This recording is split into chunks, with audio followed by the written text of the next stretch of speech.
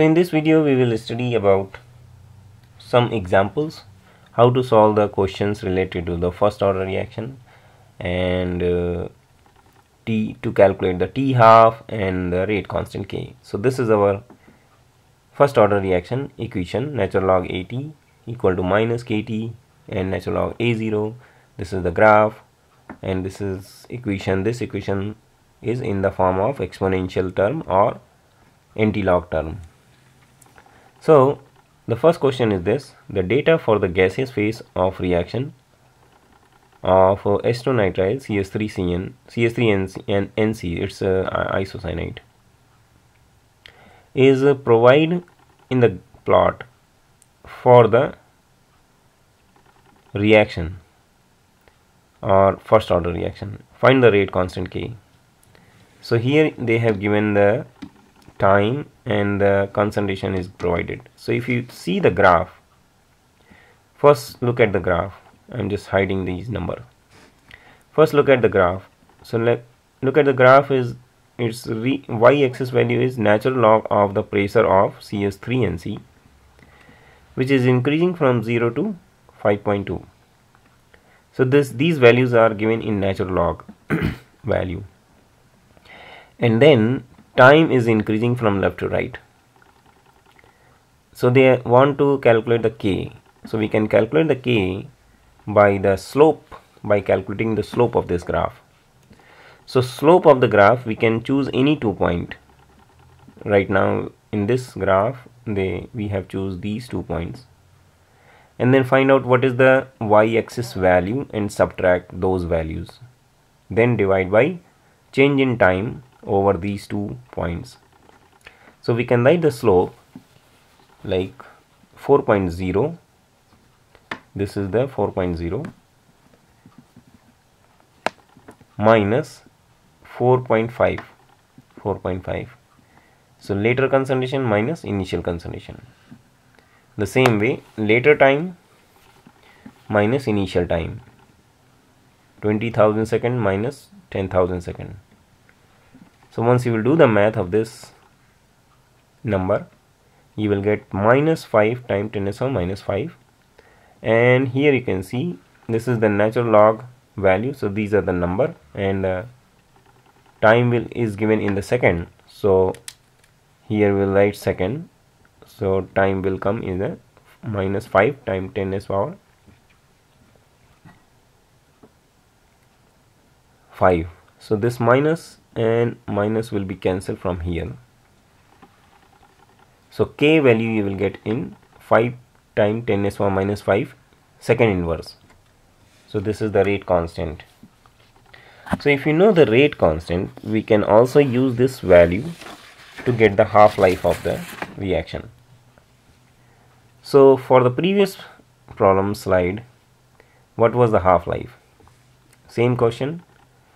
We have chosen these 2 points, which was this one and this one. So 4.5 and 4.0. So k we know, and we have seen in the previous video that this is the relationship between the t half and k, which is t half is equal to 0.693 divided by k. So we can place the value of k in this equation, 5.0 times 10 to the minus 5 second inverse. And once you solve this equation, 0.693 divided by 5.0 times 10 to the minus 5, you will get answer that 1.4 times 10 to the 4 second. This second inverse will become second. So we can say that this would be, because t half means time, so time have a unit second, and whenever we will take a second inverse, we can also write like this one 1 over second inverse. So basically once you will, this second will go on the top, numerator place, this will become second, so inverse sign will be gone. So let's take one more example how to solve the question for first order reaction. The first order rate constant for the decomposition of a certain antibiotic in the water at 20 degrees Celsius is 1.65 year inverse. If a 6.0 times 10 to the minus 3 molar solution of antibiotic is stored at 20 degrees Celsius, what will the concentration after 3 months? So this is question is like, look like we have some medicine, pharmaceutical medicine, and then we want to store one solution for our research, and how long it will take, what will the concentration remain after 3 months. So whenever you see any question, I have explained in previous also that you have to first draw the conclusion that what are the information is given in the question. So here you can see the first order rate constant is given, which is K is equal to 1.65 times 1.65 year inverse.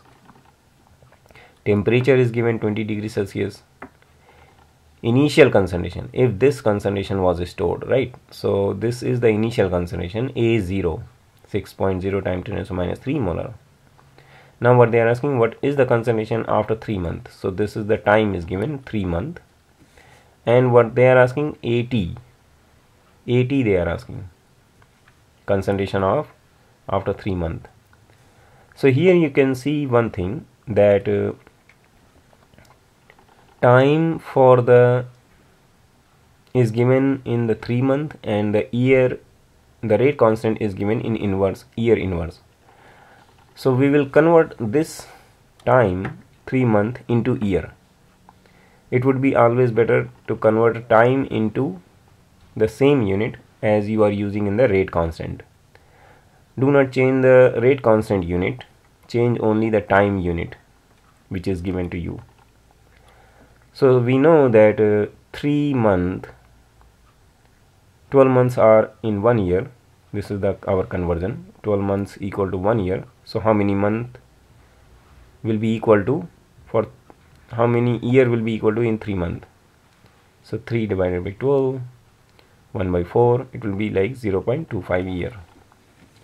So now everything is perfect. We figured out all the units.